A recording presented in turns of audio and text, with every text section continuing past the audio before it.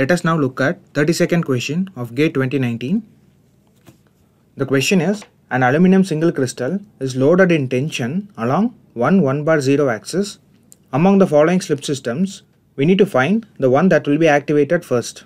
As we know, the resolved shear stress tau RSS is written in terms of applied tensile stress sigma multiplied by cos phi n and cos phi d, where phi n is the angle between the stress axis and the slip plane normal and phi d is the angle between the slip axis and the slip direction.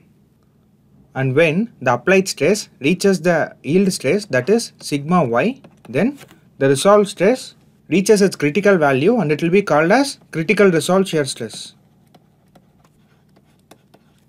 And this geometric factor cos phi n multiplied by cos phi d is called as Schmidt's factor. The applied tensile stress sigma and the resolved shear stress is a material property, whereas the Schmidt's factor varies depending on the slip system. The slip system having highest Schmidt's factor will be activated first. So let us find the Schmidt's factor for all the four given slip systems. It is given that the tensile load is applied along 1 bar 0 axis. We need to find cos phi n and cos phi d for each slip systems. The angle between the directions u1, v1, w1 and u2, v2 and w2 is given by the formula cos theta equals u1 u2 plus v1 v2 plus w1 w2 divided by root of u1 square plus v1 square plus w1 square into root of u2 square plus v2 square plus w2 square.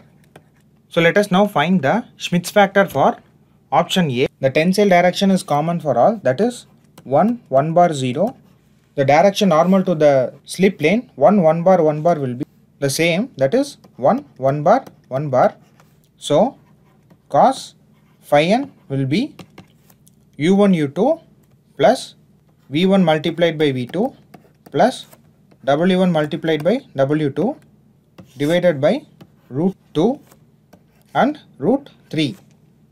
On solving, we will be getting 2 by root 6.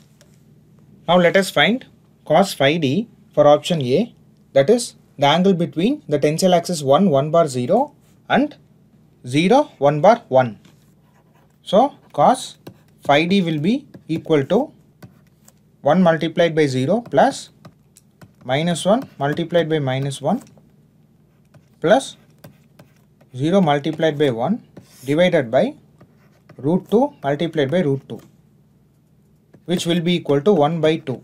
So Schmidt's factor cos phi n cos phi d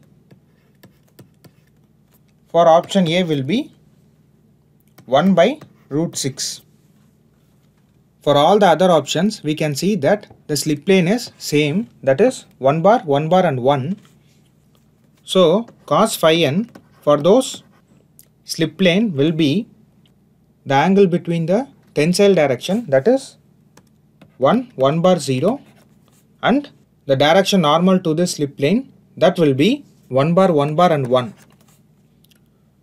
So cos phi n will be 1 multiplied by minus 1 plus minus 1 multiplied by minus 1 plus 0 divided by root 2 multiplied by root 3, which will be 0. From this, we can conclude that the Schmidt's factor will be 0 for all the other options B, C and D. So option A will be the correct answer.